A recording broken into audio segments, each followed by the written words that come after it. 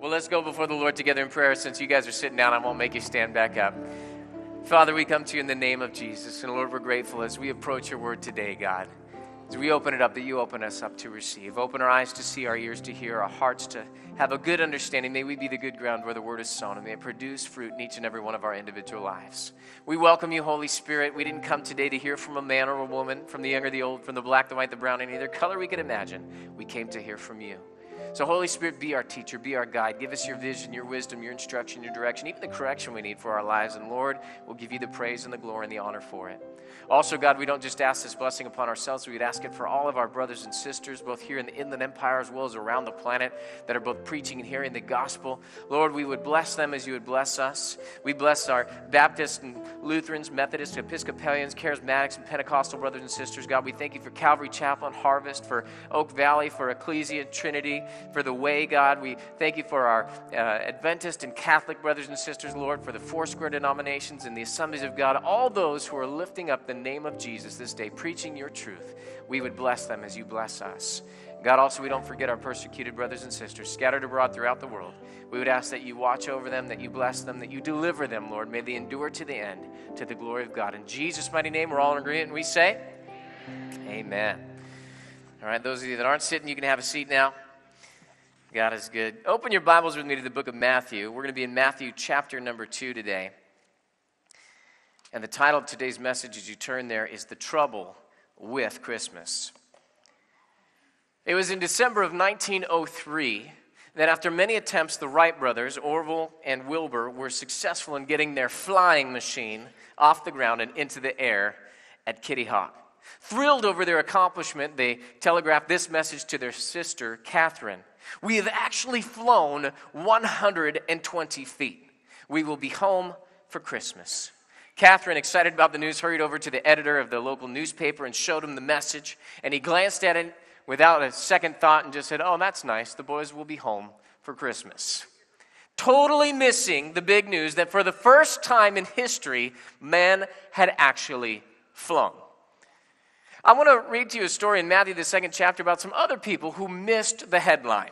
Some people who missed the big news. Matthew chapter 2, verse number 1 starts out and it says, "Now after Jesus was born in Bethlehem of Judea, in the days of Herod the king, behold, wise men from the east came to Jerusalem." Verse number 2, saying, "Where is he who has been born King of the Jews? For we have seen his star in the east and have come to worship him." Verse number 3, when Herod the king heard this, he was troubled, and all of Jerusalem with him. Now, for all of us, as we take a look at this story, we've read this story, we know this story, we have identified with this throughout our lives, but I want to just draw out some truths from what we've read so far. First of all is that there were people who, when Jesus was born, that they came to worship Jesus. And they came to the leaders that were there of that day, came to King Herod and all Jerusalem heard this news. It created quite a stir that wise men from the east showed up. They must have been notable men to, first of all, get an entrance with the king, and second of all, for people to take notice and to listen to what they were saying. Now, King Herod, the Bible says, was troubled. King Herod should have been troubled too. King Herod was a wicked man. King Herod was not a nice guy. Yes, he had some accomplishments. He helped the Jews out building the temple, that sort of a thing, and they were very grateful for that. But King Herod was a murderous egotist. This guy was all about himself, and anything that came against his rule, his reign, his kingdom, he would just take people out. In fact, he took his own mama out. He took his children out. What kind of a jerk does that? I mean, this guy was really bad. This guy was killing his brother. He would just take people out. He was a murderous man. And therefore, when he heard that there was one who was born King of the Jews, he had a problem with that because that came against his own kingdom. But I want you to notice something else. Not only was Herod troubled, but the Bible says that all of Jerusalem was troubled with him. Think about that for a second. These are the Jews. These are the religious leaders of the day. If anybody should have been happy about Jesus being born, it should have been the people who were waiting for him for centuries. It should have been the people who had received the prophecies about him. It should have been the people who were waiting for the coming Messiah that should have rejoiced and celebrated and said, "Ha ha, Herod, hey, man, get ready because he's going to kick you out of here. He's going to take you down." You know, the Jews believed that the Messiah would be a military leader and would take out the Roman government and take the nation out from underneath their rule and their authority. So they really should have been like, man, this is great news. But notice what the Bible says. The Bible says that all of Jerusalem was troubled with him. As the king went, so went the people. Now, why all the trouble with Christmas? Why all the trouble with a baby being born in a manger? Why the trouble with wise men from the east coming to worship him? Here's why: because their way was being replaced by the way. King Herod, here he is. He's the ruler. He's got all sorts of authority. He's the one that people are looking to find out about how they should do life. He's got all the accolades. He's got all the wealth. He's got the accomplishments. He's got people that are serving him. And if there's one who was born king, see, most kings, when they're born a prince. This king is different. He was born the king of the Jews. Herod was the king of the Jews. Herod was the one who was set up under the Roman rule to govern these people. And yet now there's going to be a new ruler. There's going to be a new king. And Herod didn't like that because his way was being replaced by the way. Why the trouble with Christmas when it came to the Jewish people? I mean, shouldn't they have been happy? Shouldn't they have been dancing in the streets? Shouldn't they have been celebrating? Shouldn't they have gone down to Bethlehem and taken that child and put him in the palace? Shouldn't they have done something like that? Well, no, because their way was being replaced by the way. You know, the religious leaders of that day that Herod inquires of and finds out where was the child to be born, they knew the scriptures. They knew all of what was going to be coming to pass. They knew what was supposed to take place from the Bible, and yet they're not rejoicing. Why? Because their way was getting replaced by the way. Think about it. Jesus, in his lifetime, during his teaching and in his interaction with people, Jesus encountered these same religious leaders, didn't he? And he called them out. He said, you guys love the praises of man. You want the best seats at the feast, and you want to be greeted in the marketplace. You pray long prayers so that people will notice you. I mean, it's all about you. And it's not about God. Your worshiping is just with your lips, but your hearts are from him, far from him. See, their way was being replaced by the way. See, at Christmas time, the news is going to be troubling to people because everything changes at Christmas. Ooh, I need to say that again because I need a great big amen on that one. Everything changes at Christmas. See, when you encounter the Christ child, you cannot leave things alone. It cannot stay the same. Because when Jesus came, he came to take out the ruler of this world. And I'm not talking about Herod right now. See, in the beginning, when Eve was deceived and she gave to her husband Adam and he entered into willful rebellion, they handed over the rulership of this world over to Satan. He usurped authority and he became the prince of the power of the air, and the whole world was under his sway. See, as the king goes, so goes the nation. And so Jesus didn't come just because he was checking things out. Jesus did not come to this earth just to see how it was going and see if we were doing okay.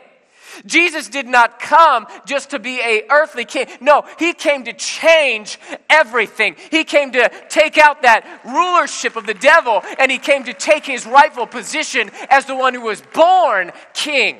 You cannot encounter the Christmas story without changing everything, because things cannot stay the same when Jesus comes on the scene. See, we didn't need another holiday. They had plenty of holidays. What we needed was a Savior. And Jesus came to be our Savior. He came to be our King. He came to be our Lord. And he came to change everything. Christmas changes everything. It's no different today. See, people, they don't like the news of Christmas because it causes them to admit their need. I need a Savior. I need forgiveness. I can't do this on my own. See, pride and our way will get in the way of the way. But Christmas changes us. See, we can't come to a baby in the manger and stay the same. When we come to Christmas and when those of us that are Christians, when we start to say, I want to worship God, it's going to ruffle some feathers. The news about Jesus is troubling. If you haven't noticed in the news reports over the decades in our nation, Christmas is increasingly becoming more and more offensive to the world. People have trouble with Christmas. Oh, they don't mind if you do your own thing, But just don't try and make a change. Don't try and enforce that. Don't try and do that. And here you are as a Christian saying, I'm just coming to worship the King. I'm coming to worship the one who was born King. Man, the people of this world, your neighbors, your coworkers, your relatives, they're going to start to have some trouble. Why? Because Christmas changes everything. And they will be forced to replace their way with the way if they acknowledge the truth of what's going on. Your worship is going to disturb other people. You know, it's going to disturb your family members when you say, you know what, we're going to church on Christmas morning. Well, wait a second, we're not going to have as much time with the family. No, we're not, but I'm going to worship the King at Christmas. There's going to be people who have trouble at the work party when you say, listen, I'm not drinking because I don't want to be out of my mind, because that would be distasteful. That would be something that would grieve the Lord. And I want to live a life that's pleasing to the Lord. I want to worship the King at Christmas. I'm not going to do that stuff. I'm not going to jump in with you. It's going to offend people and they're going to be trouble. See, all throughout the Bible, whenever Jesus shows up on the scene, whenever somebody starts talking about Jesus, it troubles people. Acts chapter 16, the Apostle Paul and his companions are traveling, and here they are, and they get this door of opportunity open. They travel over to Macedonia, and here they are. They go and find out where people are praying, where people are gathering, and they're gathering down by the river. And so they head down to the river. They meet up with a lady named Lydia, and there Lydia hears their words. She believes, and she says, hey, why don't you guys come over to my house? And so they go over to her house, and they're hanging out, and they're going around talking to people and just telling them about Jesus. Really not doing much. And one day while they're traveling, a young girl who is demon-possessed starts following them around and saying, these men have the words of life of Almighty God. And she starts to yell at them, and she's crying out about them. Now, we would have thought, hey, that's cool. You know, this little girl, she used to be a fortune teller, and people heard their fortunes, and then it would come to pass, and her slave masters made a lot of money, and now here she is saying these guys have the words of life. That's a good thing because people will trust her, right? We would have thought that's wonderful. And yet the Apostle Paul, he's got the discerning of spirits going on. He's bugged, right? He knows that that's a demon spirit. He knows that that's not something that they should appreciate. That's something, this little girl's bound. This little girl is demon-possessed. This little girl is a slave. This little girl, she needs to be delivered. And so rather than think about the things that are taking place, he just gets bugged in his spirit. And finally he turns around and he says, in the name of Jesus, come out of her. And he casts the demon right out of her that very hour. Now, there should have been celebration. There should have been rejoicing because this little girl's free. She's delivered. And yet, her masters, they're not thinking about this little girl's deliverance. They're thinking about their income. And they get enraged. What are we going to do? See, their way was being replaced by the way. And all the Apostle Paul had done was just travel around, made some relationships, talking to people about Jesus, and cast a demon out of a girl. And look at what takes place. Acts chapter 16, verse 20. And they brought them to the magistrates, the leaders. And they said, these men being Jews exceedingly trouble our city. Why? Because they're replacing their way with the way. Verse 21, and they teach customs which are not lawful for us, Romans, to receive or to observe. See, they caused all this trouble. Why? Because they were preaching Jesus Christ. Now they go to prison. You know the story. They're there in the midnight hours singing praises and hymns to God, and all of a sudden the prison doors are open. But look at what happens in Acts chapter 17. They keep traveling on, and as they travel on, they meet up with a guy named Jason, and they're hanging out with Jason, and so they're traveling around, and while they're traveling around, the same thing happens. The people start to get bugged, and they go and they grab Jason and his household, and they drag him before the leaders, and they say, the same guys who have turned the world upside down have come here too. And look at what it says, Acts chapter 17, verse number 7 and 8. It says, Jason has harbored them, and these are all acting contrary to the decrees of Caesar, saying there is another king, Jesus. Oh my, that sounds a lot like, where is he who was born king of the Jews? And the king, Herod, was bugged. See, they were having a hard time because their way was being replaced by the way. Verse number 8, and they troubled the crowd and the rulers of the city when they heard these things. See, the preaching of Jesus to people who are outside of the church will always be troubling. It will always disturb them. Why? Because it forces them to change. They're not comfortable with something different than what they're in. See, sin is easy. Sin is comfortable. Sin, the way of the world, there's no pressure. You're not going against the grain. You can kind of just float through life. See, people have no problem with Christmas as long as it doesn't require them to change. But it does. It does. Everything changes at Christmas. Let's not miss the point of Christmas.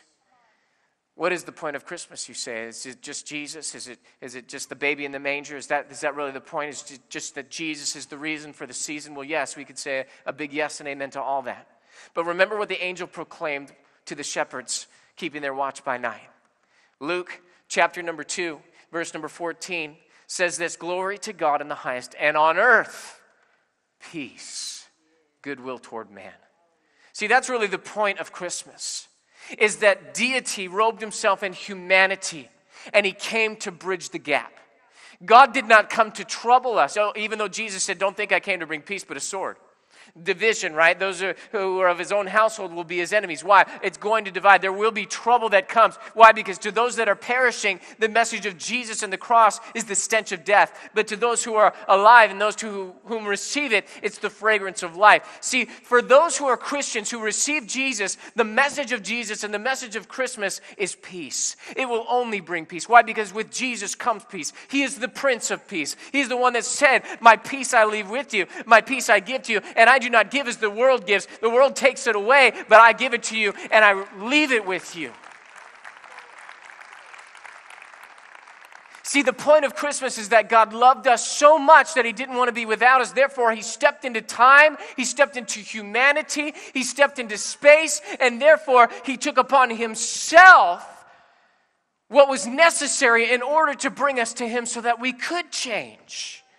That's what the message of Christmas is all about, not just a baby in a manger. No, that baby is God in the flesh. That baby changes everything. That baby is the one who went to the cross and who died for us. He is the one who was and who is to come. It was the Ancient of Days wrapped up in a human form. Oh my goodness. Changes everything. Let's not miss the point at Christmas. To the world, Jesus is trouble, but to those who believe in him, he is our peace.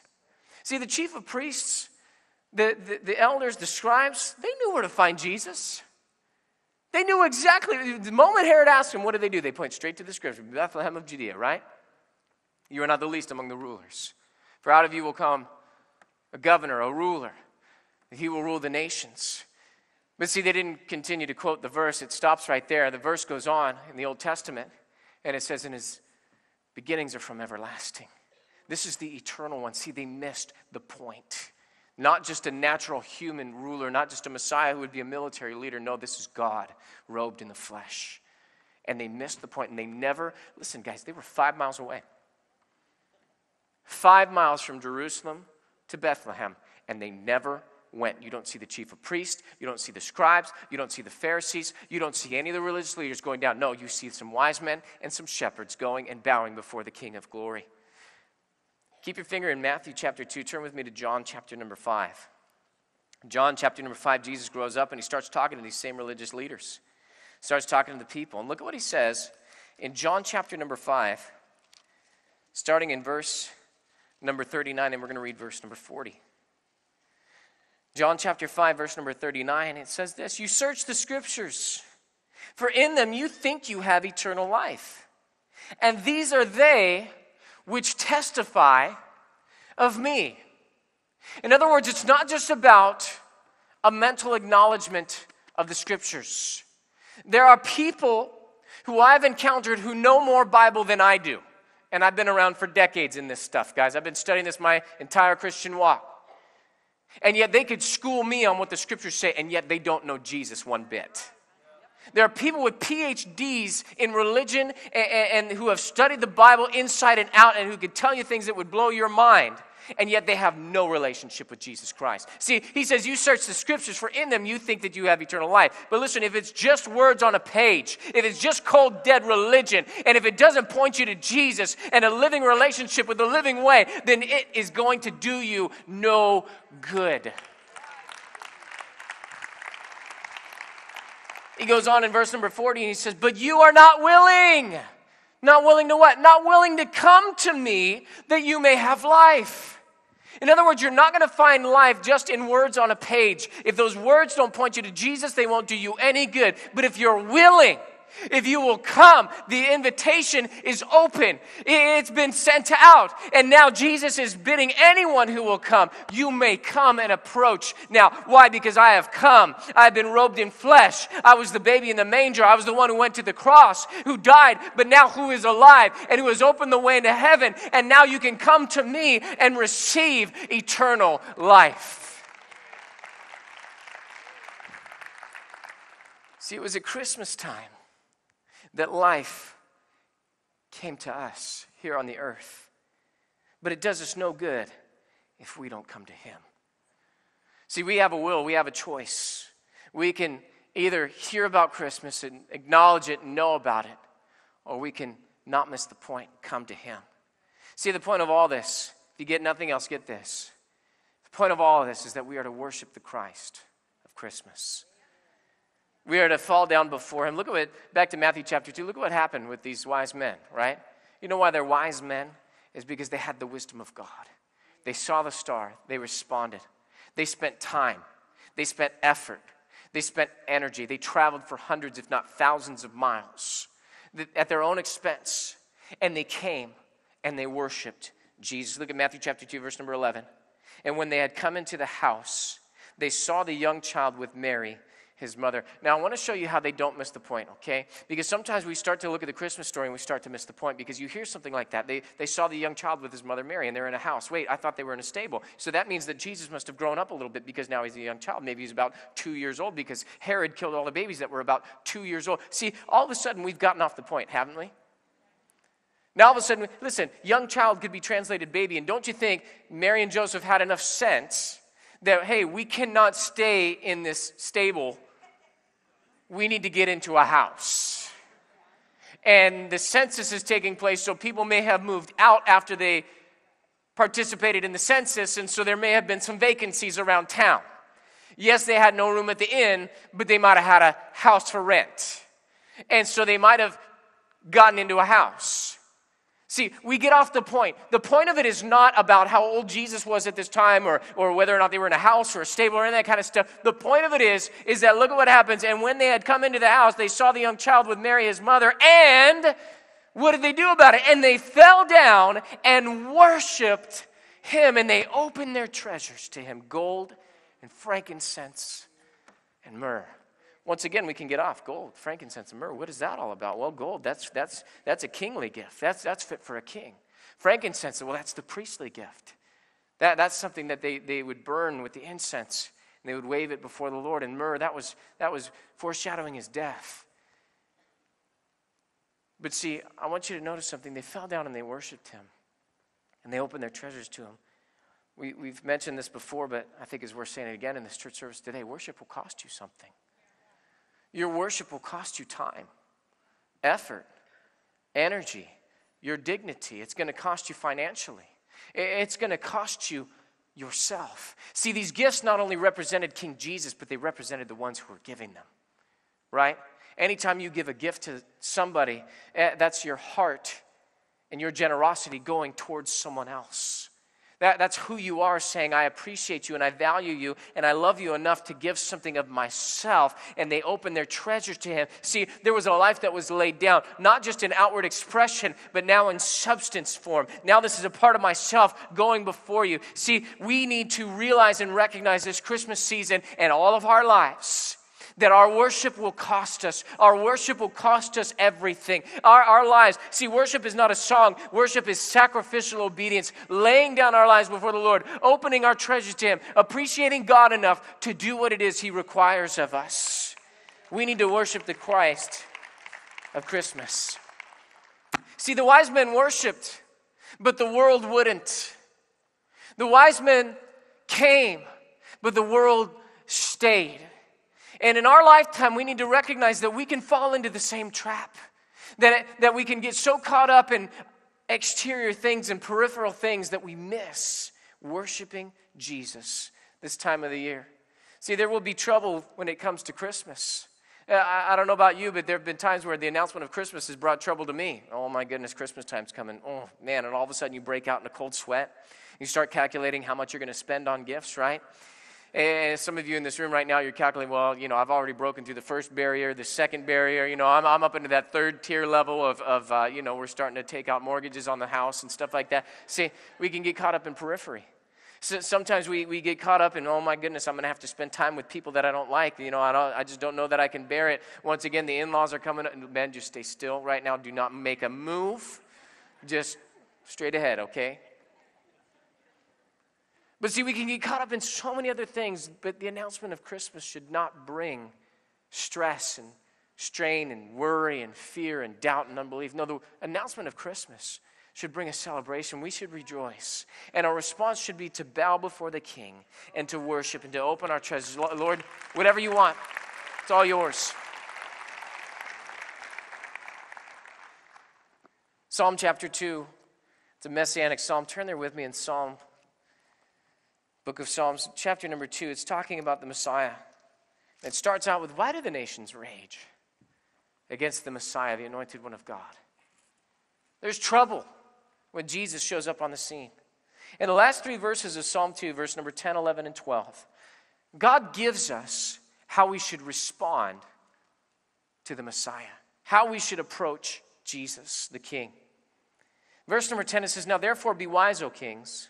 Be instructed, you judges of the earth. In other words, listen up. I'm about ready to tell you how you are to respond to Jesus, how you are to approach. Verse number 11, serve the Lord with fear and rejoice with trembling. See, Jesus, in our time, in our day and age, has been depreciated.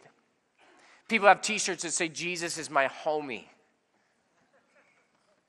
There's been a thing that has come out since a stupid movie came out a while back, people praying to baby Jesus because they like the baby Jesus better.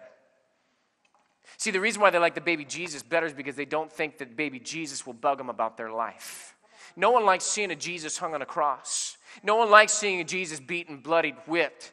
No one likes seeing the lamb that was silent before its shearers, going to the slaughter, laying down his life. Oh, I want to see the baby Jesus. I want to pray to the baby Jesus because he doesn't bug me about my life. But listen, that baby Jesus is to be respected and feared and reverenced and awe. That is God in the flesh. And we do not take that lightly because that is the one who is the Ancient of Days. That is the King of Glory robed in humanity. He is to be respected. He is to be in reverence of. He is to be feared greatly because that baby was the one who was responsible for the rise and the fall of the nations. That baby is the one who kicked Satan out of his position and took over the throne of the universe. That baby is the one who was given the highest name above all names. That baby is the Savior of the world. He is to be feared and to be respected. That's who that baby is. Verse number 12, kiss the Son. Kiss the Son. You know the word for worship is a different word than it is here, but the word for worship means to bend forward and to kiss. Kiss the Son, lest he be angry and you perish in the way, when his wrath has kindled but a little. See, this is God Almighty. The book of Hebrews tells us it's a fearful thing to fall into the hands of a living God. Therefore, we come with reverence. Therefore, we come with respect. We come with awe, and we bow before him, and we worship him. Look at the last part of the verse. Blessed are all those who put their trust in him. See, we don't have to have trouble at Christmas. We can have the peace of the Christ child in our hearts. We can have the peace of that baby. We can have the peace of the one who is the Prince of Peace in our lives. There will be trouble at Christmas. There will be people who don't understand your worship. There's going to be people who hear about the announcement of Christ, and because it's forcing them to change, they're going to have some trouble in their lives. But even though they're troubled, our job is not to be troubled with them. Our job is to simply serve him and to spread the good news. That's it. That's your job, church. This Christmas season, your job is simply to serve the Lord and to spread the good news. Why all the trouble at Christmas? Well, as Charles Spurgeon put it so eloquently, there is infinite power even in an infant Savior. Everything changed at Christmas time. Let's not miss the point and trouble ourselves, but rather let's worship with awe and with fear. I'd like to close today with an exhortation I've used before at Christmas time, but I think it's appropriate for all of us today. May the gifts at Christmas time remind us of God's greatest gift in his Son, Jesus Christ. May the Christmas lights remind us that Jesus is the light of the world. May the Christmas tree remind us of another tree that Jesus hung upon when he died. May the Christmas carols remind us of the song that the angels sang, glory to God in the highest, and on earth peace, goodwill toward man. And may the Christmas season remind us in every way of Jesus Christ, our King. Come on, let's worship the Lord this Christmas season.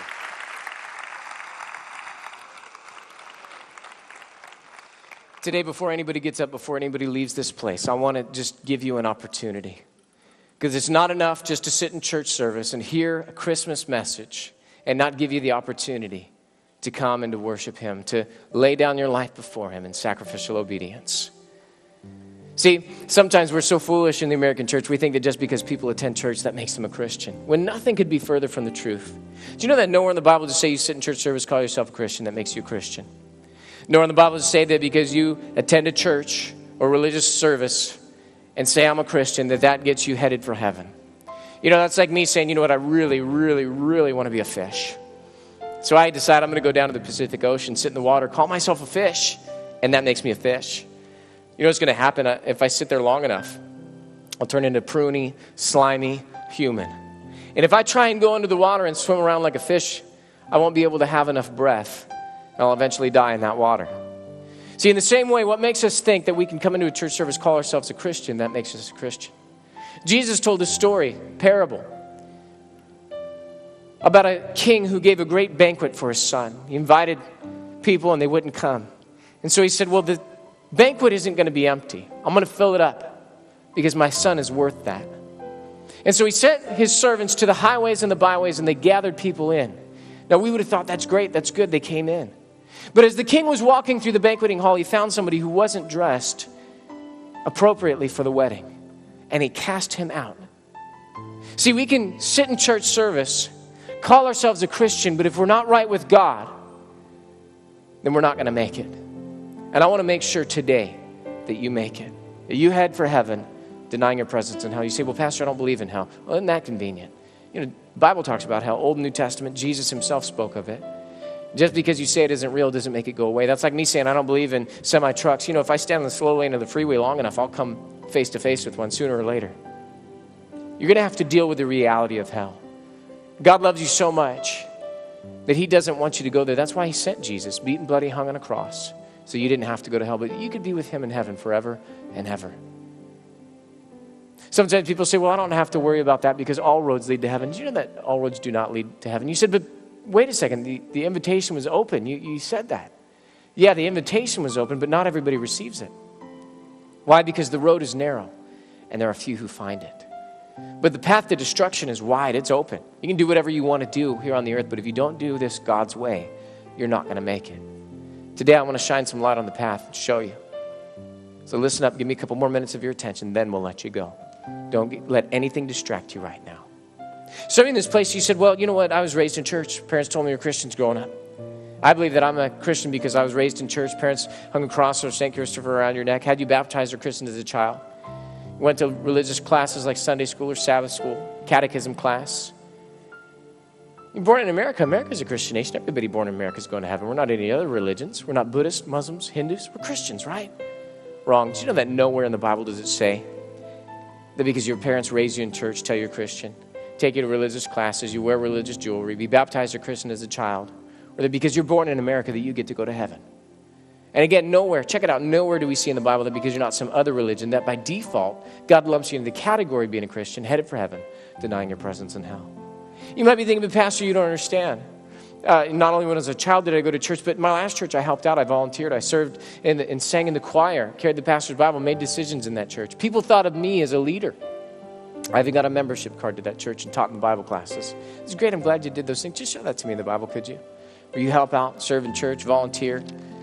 People think of you as a leader. You get to go to heaven. God's not looking for your volunteer hours sheet or your membership card before you can enter the gates of heaven. If that's how you're trying to get into heaven, you're not going to make it. Sometimes people say, well, Pastor, hold on a second, because, not only that, but, I know God. I know about Jesus. I celebrate Easter and the resurrection, sing the songs of Christmas every year of my life. I could quote scriptures to you, Pastor, Old and New Testament. I believe that Jesus Christ is who he says he is. Well, that's great. The demons believe that too. They're not Christians. They're not headed for heaven. The devil himself knows who Jesus is and can quote scriptures out of his mouth, and yet that doesn't qualify him for heaven. There were lots of people that knew a lot more scriptures, knew a lot more about God than we did during Jesus' day, that never came to him, like we talked about. So everybody look up here at me for a second. This is not about what you have in your head, not about having mental assent towards God, knowing who Jesus is, and that gets you right, but rather this is about your heart. God's always been after your heart. All throughout the Bible, he's looking for your heart. In fact, Jesus was speaking to one of the Pharisees, like we talked about, one of the religious leaders of his day, by the name of Nicodemus. And as he talked to Nicodemus about this same thing that we're talking about today, he didn't pat him on the back and say, Nick, man, hey, whoa, you're doing great. Just keep doing what you're doing and I'll see you in heaven. No, rather, what does he say? He says, Nicodemus, you want to enter the kingdom of heaven, you must be born again. Now, I know. We've seen that in movies. We've read about it in blogs on the internet. That's some weirdo, out of control, crazy Christianity. I don't want to have any part of that. But listen, if you don't have any part of that, you will have no part in the kingdom of heaven, because Jesus said you must. Not it's a suggestion, not it's a way, it's the way. You must be born again. Now, let's not let society, movies, Hollywood, books, television, and the internet define for us what being born again is. Let's find out what being born again really means from the Bible. From the beginning of the Bible to the end of the Bible, it's always meant the same thing. It means you've given God all of your heart and that you've given God all of your life. It's just that simple. It's all or nothing with Jesus. Let me prove it to you. Last book of the Bible, book of Revelation, Jesus is speaking to a church, just like he's speaking to us here in this church today. And he says, when I come, I want to find you hot, or I want to find you cold, because if I find you lukewarm, I will vomit you from my mouth. Now, that's pretty gross, right? Pretty graphic words from the mouth of Jesus, but what's he saying? Lukewarm, what's that all about? Well, it's a little in, little out, little up, little down, little token prayer every now and again, an occasional church attendance. God is something in your life, but he's not everything. You're not opposed to God, but you're not wholehearted for God. Listen, if that's your relationship with Jesus, you're not going to make it. How do I know that? Because only people that are not real Christians will be ejected and rejected from the body of Christ. So today, I'm going to give you an opportunity to respond to this message today, to invite Jesus in your heart, be born again, headed for heaven, denying your presence in hell. Here's what it's going to look like. In a moment, I'm going to ask everybody to bow your heads and close your eyes and just take a personal moment to take personal inventory of where you're at with God. I'm going to ask you this question. What if today was your last day on the earth and you died? Would you go to heaven or would you go to hell? I want you to answer that question in your heart. No one will know the answer but you and God. Now, some of you are going to answer this way. You're going to say, well, I think I'd go. Maybe I'd go. I hope so. I really don't know. And some of you are going to say, no, I know that I wouldn't make it if I died today. If that's you in any of those categories, then as you're thinking about that, as you're answering that question, you're going to identify where you're at with God. And then I'm going to count to 3 just like this. 1, 2, 3, and I'm going to pop my hands together. Bang. When you hear the sound of my hands pop together just like that, bang, that's your opportunity to respond by simply raising your hand if you're in any of those categories. What you're doing by the raising of your hand is you're saying something. You're saying, I want to give God all my heart. I want to give God all my life. I want to be born again, headed for heaven, denying my presence in hell. I'll see your hand go up. I'll count it. You can put it right back down. Now, you might be saying to yourself, well, wait a second, why do I do all that? I might be embarrassed if I do that. Yeah, you might be. But listen, the people around you got their heads bowed, their eyes closed. No one's looking. No one's criticizing. No one's judging. No one's condemning. I'll see your hand go up, and then you can put it right back down. Because Jesus said these words. He said, if you confess me before men, I'm a man, I'll see your hand go up. Jesus said, I will confess you before my Father who is in heaven. That's what we want, right? But he says, if you deny me, I will deny you. So your call, your choice. You can sit there and do nothing when you know you need to get right. Or you can respond today by simply raising your hand. All across this auditorium, back in the family rooms, I can see you guys wherever you're at, watching by television, in the foyer, down at the Love Rock Cafe. Come on, put the burger down. Time to get your hand up, okay, if you need to do this. Also, wherever you're at, watching online across the nation and around the world, God sees and God's watching. And then right after we see all the hands go up, we're going to lead you in a prayer. We'll gather together. We're going to lead you in a prayer to invite Jesus into your heart. You're going to be born again, okay? It's that simple. It's that easy. If you want to be included in that prayer, get ready. I'm going to ask everybody at this time, please bow your heads. Please close your eyes. I want to ask you, what if today was your last day on the earth? Where would you go? Would you go to heaven or would you go to hell? Just answer that question in your heart. No one will know the answer but you and God. Check yourself out. Where are you at? Would you make it? If you don't know, if you hope so, if you're maybe in, if you know you wouldn't go, maybe you're running from God instead of to God, come on, this is your time. You're not sure, make sure. If you've never done this, come on, this is your day to do it. Let's go for God. Or if you're lukewarm in this place, you know that's the condition of your heart when I described it. Get ready to get your hands up. Here we go. I'm going to count to 3. Pop my hands together. This is your time to respond. This is your moment of salvation. 1, 2, 3. Let me see your hands if that's you. Thank you. There's 1, 2, 3. God bless you. Who else? 4, 5, 6, 7, 8. Got you up on top over there. Thank you. 9. Got you. 10 up there. 11. Thank you. Who else? Who else? 11. 11, 12 in the family room. I got you on that side. Thank you. 12 on this side. 13, 14, 15, 16. Thank you. God bless you guys. 16, 17, 18 in the family room. Got you over on that side. Thank you. If I did not already see your hand, just get up high for me right now. 18, 19. God bless you right up here. Thank you. Thank you. 19, 20 over there. I got you over there. Thank you. God bless you. 20, 21 up top. Okay, thank you. God bless you. If you think I saw your hand, you can put it down. But if you don't think I saw you yet, come on, put it up high for me right now if that's you. 20. Thank you. 21. Thank you. 22. Got you right here. Who else today? Who else? You say, I don't think you saw me, Pastor. Just wave it at me. Give me a little wave if that's you. Anybody else? There's about 22 wise people. Anybody else real quick? Just want to make sure. If your heart's beating out of your chest and you're wondering, is he talking to me? Yeah, I'm talking to you. Right now, God just called you out. Where are you at? About 22 wise people. Thank you. I got you right there. Yeah. Thank you. Thank you. Thank you, 23 right there. Got you. Yes. Anybody else real quick? We're going to pray together. You want to be included in that prayer? Come on. It's that simple by raising your hand. Anybody else? Anybody else? 23? Yeah, I got them. Thank you. Thank you for helping me out there. Last call. Anybody else real quick? Thank you. Got you right there. 24. Oh, don't you just feel number 25? Number 25, come on. If that's you. Up on top. Where you at? Where you at? Up on top. They're pointing every which way. Right? Got you up there. Thank you, number 25. God bless you. Come on, let's give the Lord a great big praise today. Woo! All right, all 25 of you, number 26, 27, 28, you should have raised your hand, but you didn't. It's not too late. Okay, here's what we're going to do. We're going to pray together, just like we said. Okay, so once you get a hold of your coat, purse, sweater, Bible, a friend if you need a friend, once you get in the aisle, and meet me up front so we can pray together today. Okay, now if you didn't raise your hand, but you should have, you can come too during this time. Parents in the family rooms, if your children raise their hand, just ask them, did you raise your hand? Because your eyes might have been closed. That's cool. All right, bring them. They're welcome at this time. Maybe you're sitting next to somebody. You can nudge your neighbor and say, hey, come on, friend, I'll go with you. Let's all stand. No one leaves during this time. Let's welcome them. You come right now. If you raise your hand, or you should have raised your hand, come on down to the front. Come on, let's pray together. Jesus, I believe in you. They're coming. Let's give them a hand. You can come too. This is your time. This is your moment. To you.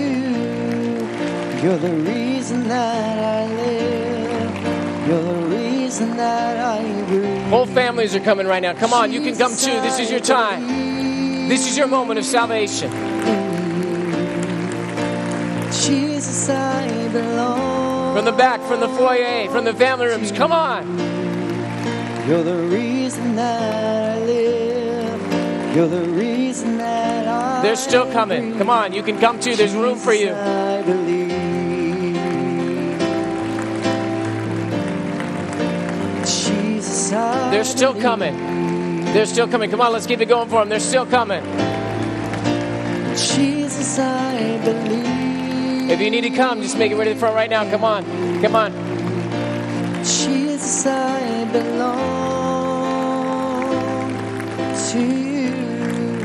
Anybody else, if you need to come, come on, make your way to the front right now. The reason that I breathe. They're still coming. Come on. Come on. You can come. You can come.